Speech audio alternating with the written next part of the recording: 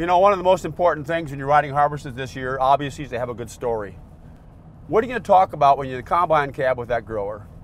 There's so many things he wants to talk about that you don't need to talk about, that aren't productive, that you need to direct that conversation. So I'm going to give you a couple examples of questions you're going to hear all fall that he's going to bring up constantly, because these are the most common things he's going to ask you. He's going to ask you things like, you know, what do you think the markets are going to do? What's your answer to that going to be? No one knows what the markets are going to do. So my answer is always, you know, I don't know. But where do you plan on taking your yields the next 2 or 3 years? What he asked you was a conversation that took you inside the circle that is not productive to either one of you. So we take him outside the circle right away and ask him a question that goes into his future planning for his crop, for his business. That's a great question. We get that a lot. I don't know what the markets are going to do. Where do you plan on taking your yields the next 2 or 3 years? I'll let you go. Another question he's going to ask you, which is harmless, basically, kind of a fun question actually. What do the crops look like in other areas? It sounds very harmless, doesn't it? And maybe it is, but it takes you immediately inside the circle. If you want to go there because you know how to get out, that's fine. I don't want to go there. So when he asks me that, he says, what's the crop look like in other areas? I'm going to say, well, you know what? It's variable all over. Where do you plan on taking your yields next 2 or 3 years? Or there's lots of ways you can handle it. You might say, if he's got a good crop, you know, it's variable all over. Doesn't look as good as yours. But get outside the circle, make the comment, and ask him where he wants to take his business next 2 or 3 years. Where does he want to take his yields the next 2 or 3 years? Get out of that conversation. He might ask you a question like, well, where are you guys priced this year? Because a lot of guys are concerned about financials.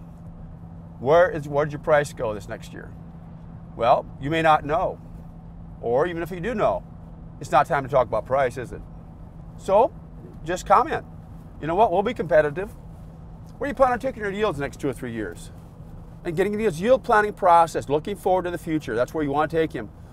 Don't have a price conversation with the combine. Don't let him take you inside the circle. That's not where you want to go with any of this process. Another one you're going to hear a lot, probably more often than anything else, is, you know what, it's too early to order. I don't even want to talk about ordering right now or do my cropping plan. I want to get my crop out first. What do you say to that? Because you're going to hear it. Here's my comment. He says, you know, it's too early, or I don't know what I'm going to do yet. I'm going to wait till after harvest to get my cropping plan together. First thing I'm going to say is, oh, that's no problem. You can do that anytime you want. I'm going to release him from the obligation of thinking I'm going to try to talk him into a cropping plan. I can't change his mind. He needs to change his own mind. So when I release him from the conversation, he allows me to go on talking about things I want to talk about. Because he will get into the cropping plan stage. He just doesn't know it yet. So my comment to him when he says, you know what, it's just too early to order. I want to get the crop out before I do anything in my cropping plan. And I say, you know, that's no problem. You can do that anytime you want. Where do you plan on taking your yields the next 2 or 3 years? You know, all the farmers we work with who have the highest yields every year all have one thing in common. They all have their cropping plans done before harvest. And the common element there is, it takes out the emotion. So let's talk about where you want to take your yields and what kind of plan you have to get there. Because that's what a cropping plan is. Have you ever done a high yield cropping plan? No, I haven't. Well, we have a cropping plan directed to high yield, and that's what you want, isn't it? You want to take your yields up, don't you? Yeah, I do. All right. Let me put together a plan. I'll come back and ride with you if that's okay in a couple days. Give you a rough look at the plan just for a few months in the combine and see what you think. But I'll tell you what, you're going to like it. Because our plan is to help you take your yields up to levels you never thought you could take them to.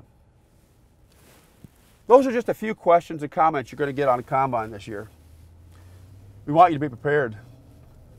The most important thing is don't get on there and have a pity party. Don't talk about how bad the crop is and all the things you could have done. Talk about what you could have done. Don't make it a funeral talk. Well, if only we had done this, if only we had done that. No, put the plan together and show him what he needs to do in a positive way. Get him look to the future. When they look to the future, their whole attitude changes. It'll solve a lot of your problems. Thanks for watching. Happy selling. I'm Rod Osthus.